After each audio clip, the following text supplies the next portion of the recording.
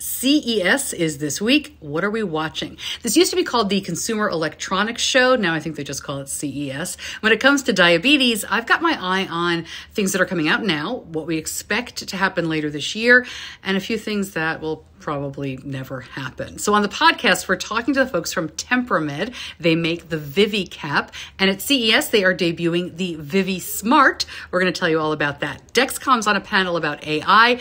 Abbott's there talking about their Lingo and Rio, their over-the-counter sensors. But the big headlines are probably going to be about non-invasive glucose monitoring.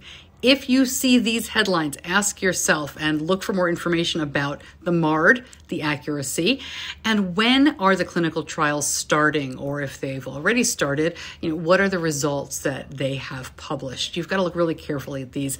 I believe in non-invasive glucose monitoring. I think it'll get here, but I don't think it's coming this week. Join me for Diabetes Connections, wherever you get your podcasts.